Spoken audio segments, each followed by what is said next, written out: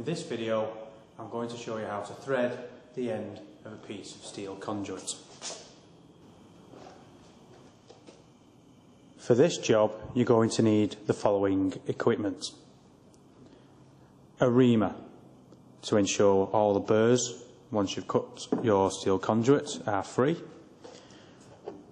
Some cutting compound. A stock and die. And of course, a piece of steel conduit cut to your tutor's requirements. This is how the stock and die is made up. The stock is the handle mechanism that will aid you in twisting. The die is the teeth itself that will create the grooves and the cutting onto the steel conduit. Now I'm going to demonstrate the threading process of the steel conduit. Just place your conduit as provided. Make sure it's securely locked in place. Using a bit of a paper towel, just get your cutting compound. Place a bit of the cutting compound over the end of the steel conduit. This just allows a bit of lubrication and makes it easier to cut and less damage to the conduit. So using your stock and die, place the protruding end onto the conduit. Now with a bit of equal pressure on both handles, start to turn slowly until you feel it starting to bite over the edge.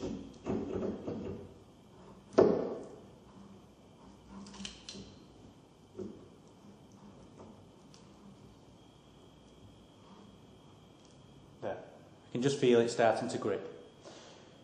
Now if you wanted to measure a specific length of thread, now you would measure from the end of the stock and die, mark your measurement further up the conduit, and when that as you're turning, as that reaches that point, you've got your required thread.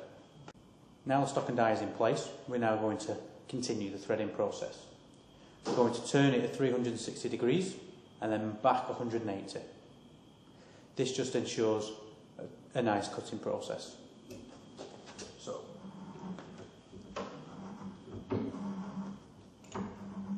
full turn, back a half turn to free up the burrs. Full turn, back a half turn. Once you have reached the required thread, remove the stock and die.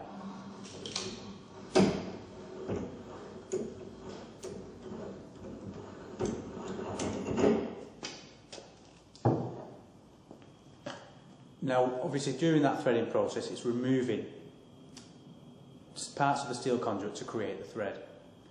Now, you're going to have burrs on the inside, which is what your reamer is for. Place it, obviously, and twist, removing any burrs. Cleans it up. Now, if you've not quite got a flat edge from your cut, or there are still a few burrs, then you can just file the end down.